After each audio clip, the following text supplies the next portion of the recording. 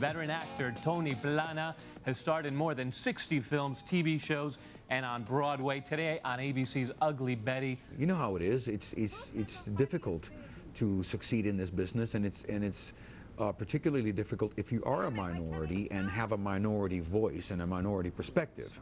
As you can see, I've played a lot of different characters, and we'll talk about why I think that is the case.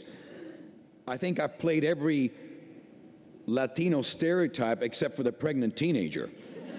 But any minute now, I'm ready to go at it. Little makeup, long-haired wig. You saw that Mexican guy I played in Three Amigos. I can handle wigs. But Ugly Betty has been an amazing, amazing surprise and a very deeply moving experience for me. It is tackling issues in our society that not only entertains us, teaches us a little bit about who we are. No matter how ugly our experiences have been, they're universal. Everybody has ugly. Everybody. Find ways of expressing the diversity that is you and have them share their diversity to the world. A very diverse, multicultural, complex world.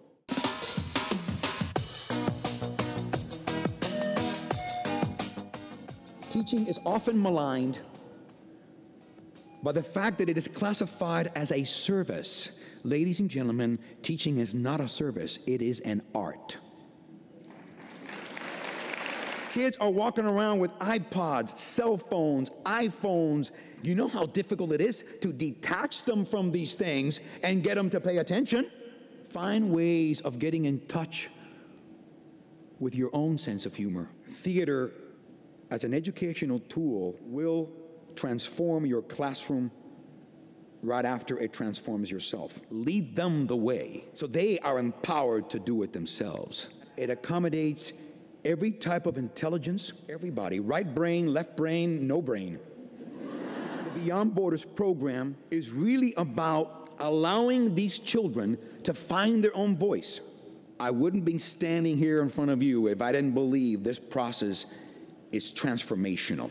We started doing theater as an educational tool for language skills, literacy. We're really doing theater as an educational tool for learning language.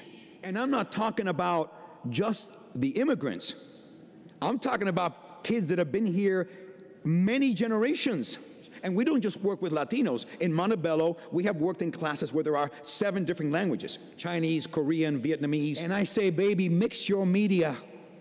Mix your approaches. We've started to develop curriculums that deal with parent orientation and parent advocacy, because that's the missing link in education.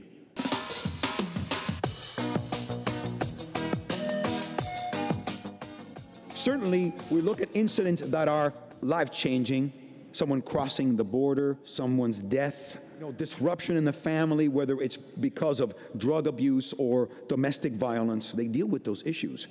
You cannot hit them over the head with a textbook and say, learn this language. I mean, my grandmother did that with her slippers.